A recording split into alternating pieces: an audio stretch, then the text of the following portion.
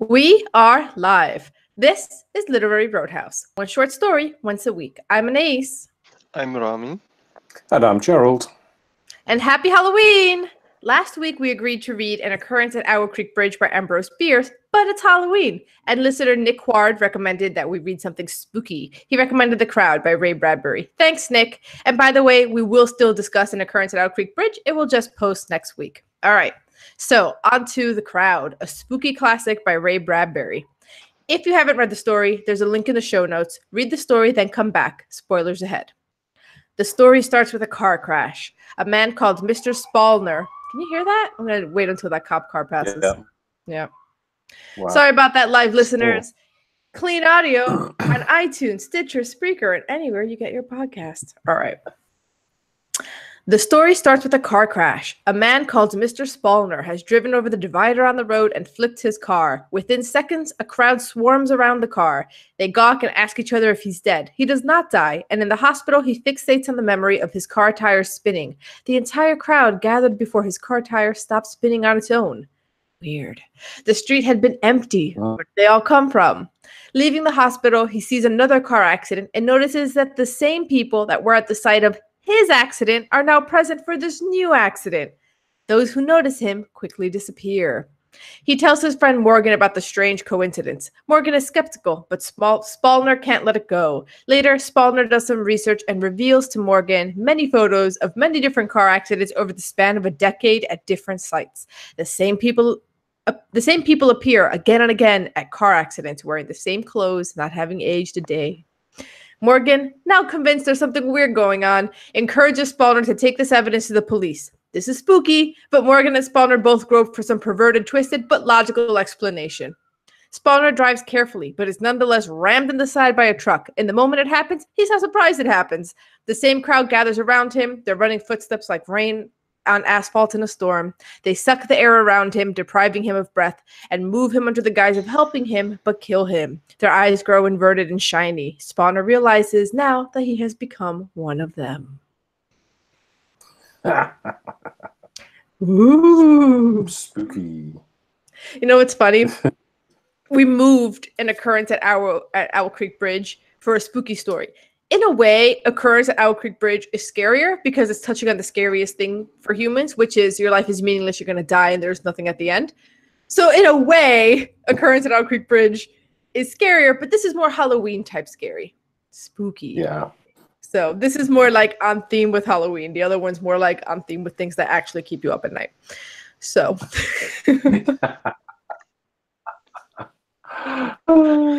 What did you guys think of the story overall?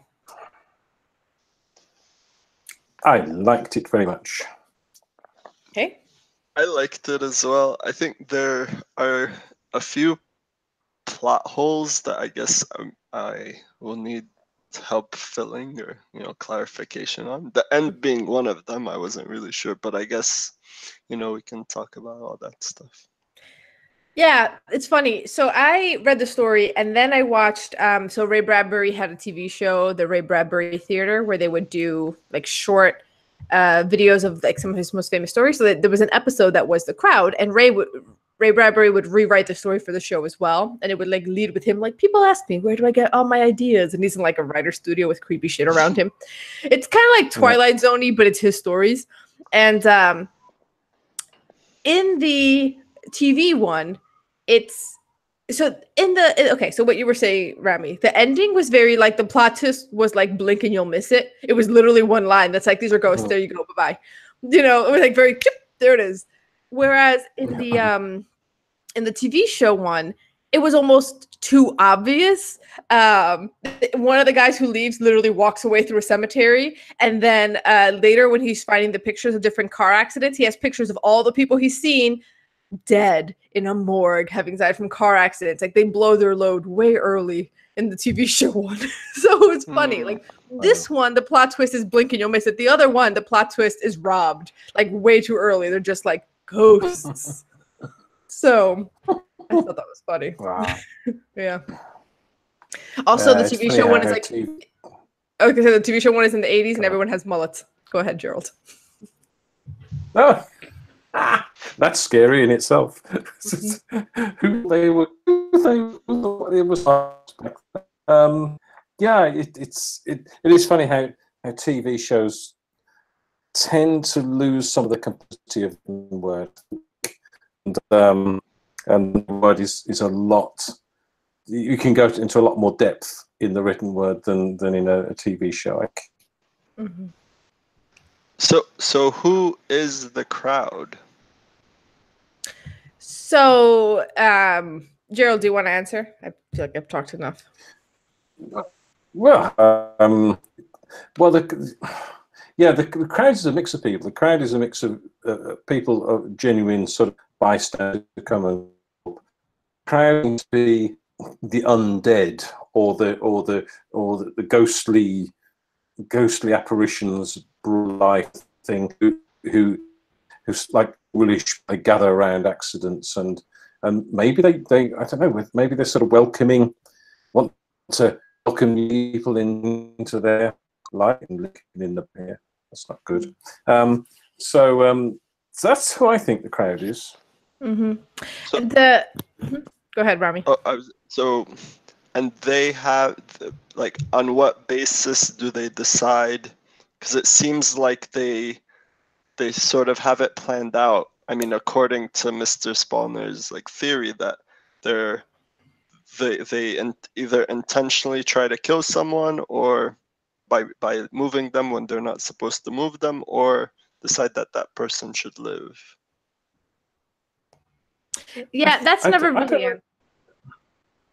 Yeah, I don't think they try to kill, but certainly there's a suspicion with him, with Spallner, that they want to kill him and get rid of the evidence that he's accumulating. There are these people that always appear around car accidents and the like. Mm-hmm. The sense that I got reading the story is that they all died in car accidents, and in the made-for-TV version, that's exactly what it is. It's people who died in car accidents that then are fixated on car accidents. And I don't know how I got that sense from the written one, but I did. Like, I was like, oh, these people probably all died in car accidents, and that's what's happening here. But there's sort of a line where he's talking about how there are people who actually, like, these creatures actually do want to kill people and move them under the guise of not having known better. And that's the line that I sort of fixated on, because it's like, that's something that real living people do. So I wonder if there's some commentary here about the way that when there's a spectacle, people are ghoulish in their to gawk and aren't actually helpful. Mostly, I think it's just a spooky twist story. We read some Ray Bradbury on here before, but there always is a little bit of a tether to some commentary on human behavior, right? Yeah. I'm trying to find where he talks about that. Yeah, and he said, you have the perfect alibi. That was towards the end. Yeah, exactly. The perfect alibi. Maybe if I look up the word alibi, I'll find it. Yeah. Yeah, he didn't know it was dangerous to move a hurt man. He didn't mean to hurt him. One thing that was kind of creepy, too, was how they're sucking out the air around you. That was very supernatural and bizarre. Because I don't think it's a thing that can actually happen. He writes some very weird stuff, and he has this way of writing strange things that are sort of based in real life, but sort of not based in real life. And like, he takes something like which happens in real life, but then creates a spooky story behind that as well. And then when he's doing the research and looking at all these pictures, and then he has the final car accident as well, then the sort of spookiness ratchets up as well. I like that. Yeah. Also, Gerald, you're breaking up a bit, and I think it's bandwidth because you're stuttering. Okay. Yeah. So if you want to take down your video quality. Okay. I'll turn off my video. Turn off my video.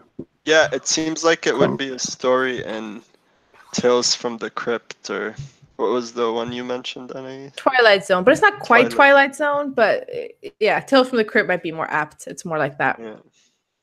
Yeah. But to your point, Rami, of how do they choose? It's like they were all around him, these judges and jurors with the faces he had seen before, and then later to make certain the right ones live and the right ones die. It's not clear how they make that distinction, though it is clear that once he's onto them, they decide he must die. But then I guess in this world, when they claim your life, you then become one of them. Yeah, it looks like it. In the made-for-TV version, it's not Spallner who gets converted; it's Morgan. So Morgan and Spallner. Oh, the made-for-TV version's wild because they don't go to the cops. I think Morgan's like, "Oh, you should take it to the cops," and Spallner's like, "No, I'm not taking it to the cops. I'm gonna face them myself." And then Spallner's like, "You could get killed." It's like, I don't care. Spallner's a tough guy.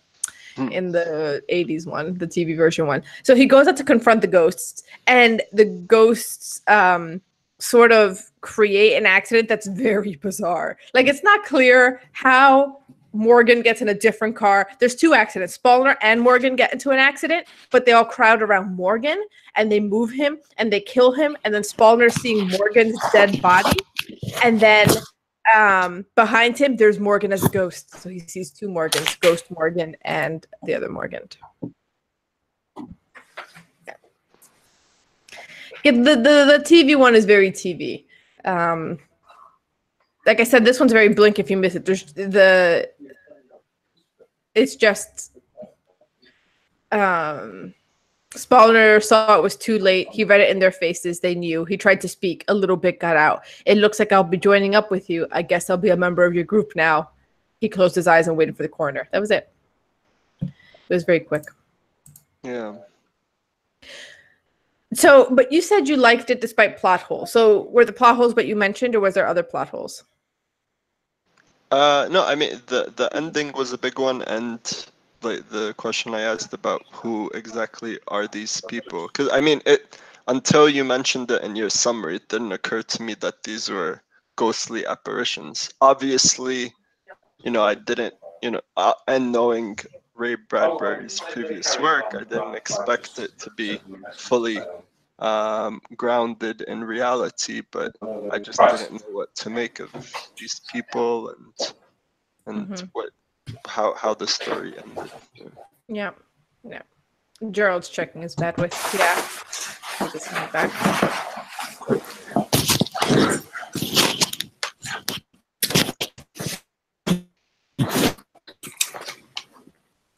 This is why everyone should listen to the edited version.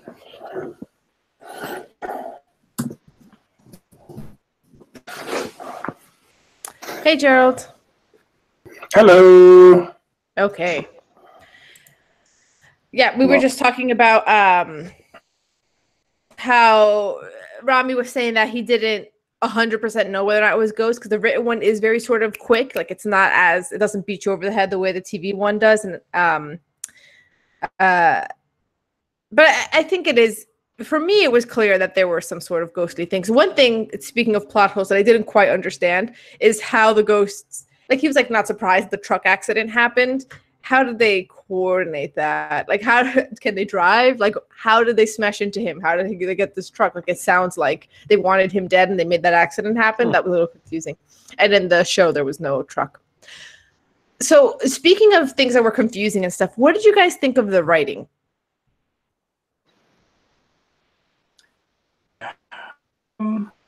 It's quite good. I enjoyed it. I thought it was quite simple, but it was. It what? You broke up a little. I said it was driving the writing, so it was very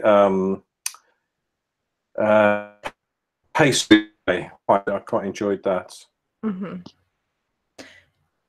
It's funny, to me, there was something that was so very, when did this come out? There's something like 43. there was something very much like of that era in the way that things were introduced, the transitions, right?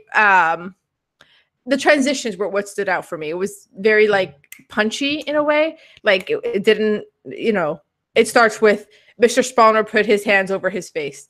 Then the next big chunk is the car wheel spun in his mind for days. The Morgan part just starts with dialogue. I seem to have a penchant for accidents, he said in his office. Like it just cuts. Something that felt very like almost like pre-noirish to me, like how you just sort of get dropped into things.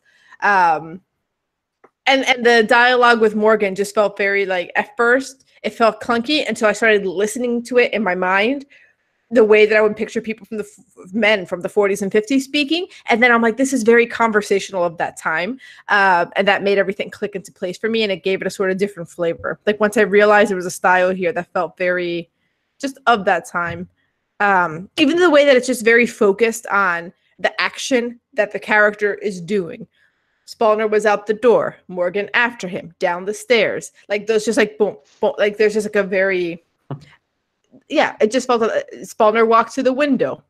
He was cold. He stood there. He looked at his watch. Like those sort of things, Yeah. Almost like it's written for a TV audience. Yeah. It did. Even though they made a lot of changes when they did make it for a TV audience, it doesn't even start with the accident. It starts with Spawner leaving a party. He's in a cool car. He's very cool in the 80s show. His job is bizarre. There's like neon lights. He's like playing with a pink bulb. There's mannequins with limbs missing. I don't understand. He has like a work studio and he lives there. It's baffling. Their lights glow. He has a chair, it's like a stool that has like neon lights coiled around it that's glowing. Like the aesthetic of Spawner's life in the show make no sense. I think we lost Gerald. Oh. The TV show is on YouTube. I might link to it in the show notes so that listeners can watch it and they can hear what I'm talking about. You should watch it too. It's just like, why? Why is this his job? What? Because in the written one, he doesn't explain what the job is. It's just a desk. So you picture like a wooden desk in like a typical standard office, right? Like you're not picturing anything special. And then all of a sudden you see this show and it's like, I guess that technically is a desk, this folding metal thing, and there's bizarre contraptions on. It's almost like he's like a found object sculpture artist. It's very bizarre. This is very bizarre. Yeah.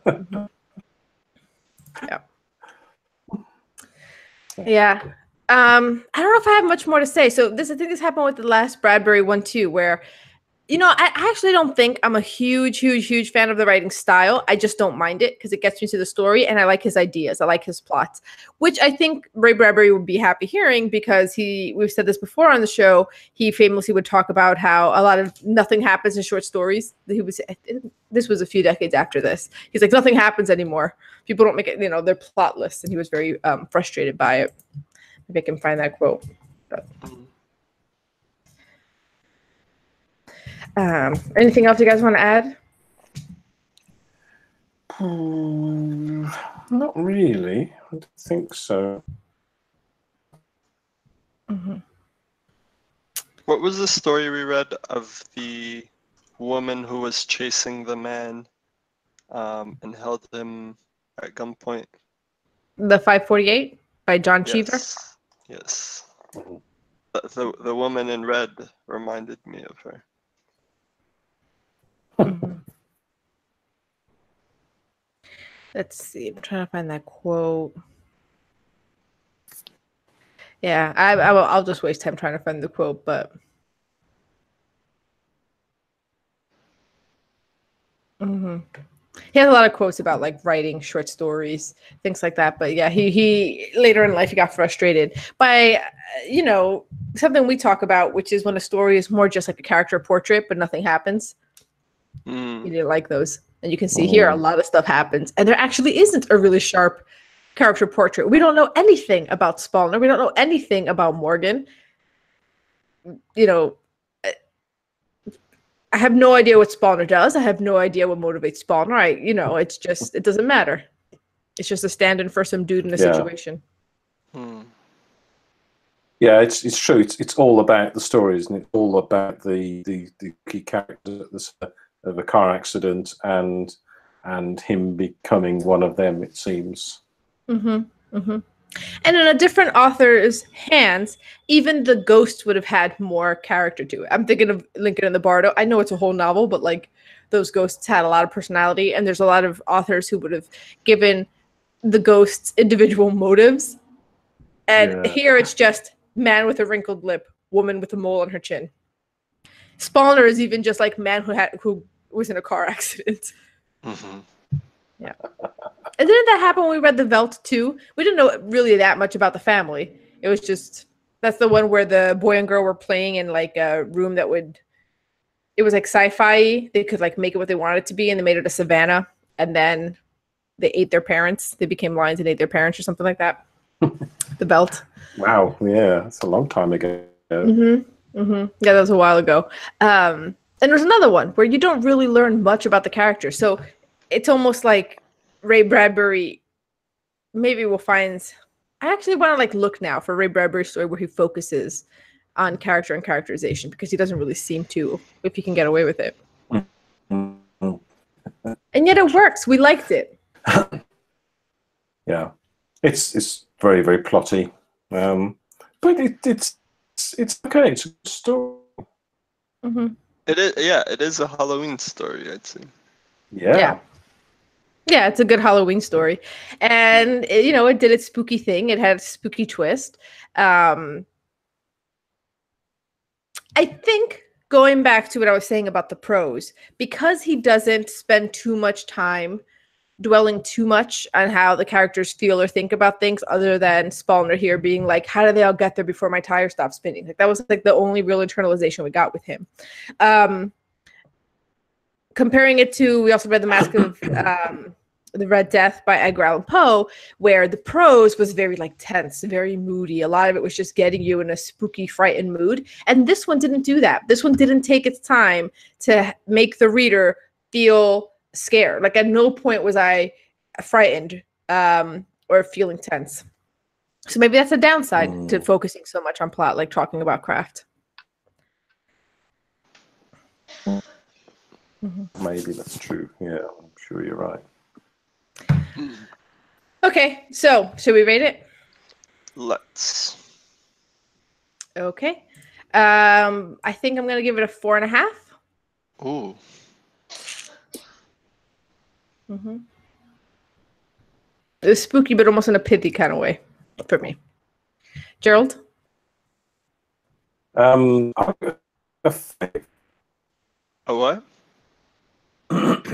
a 5. 5.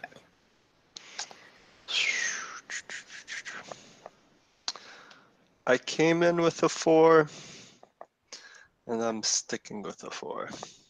Okay. So we have a bit of a staircase going on. Yeah. All right. So thanks for listening to our Halloween episode. So there's no game today, because next week we're going to read An Occurrence at Owl Creek Bridge by Ambrose Bierce. But before you go, crash into the comment section for this story at our website, literaryroadhouse.com, and leave your thoughts on the story. You can also join the crowd of listeners who return to every episode on Twitter at Lit Roadhouse, or our Facebook group for fans, the Literary Roadhouse Readers. Hunt us wherever you like. If your supernatural hunger for literary discussion can't be satisfied with short stories alone, join the Literary Roadhouse Book Club, where we gawk and gossip over full fiction novels every month. This Friday, we're publishing a discussion of Manhattan Beach by Jennifer Egan. Well, now that we know we're surrounded by bookworm ghosts, we need an exorcism. Help support our witch doctor professional fees and podcast expenses by making a contribution at patreon.com/literary roadhouse. Every bit helps. And as always, share this podcast with a freckled boy who follows you everywhere you go. Until next time, read a good story.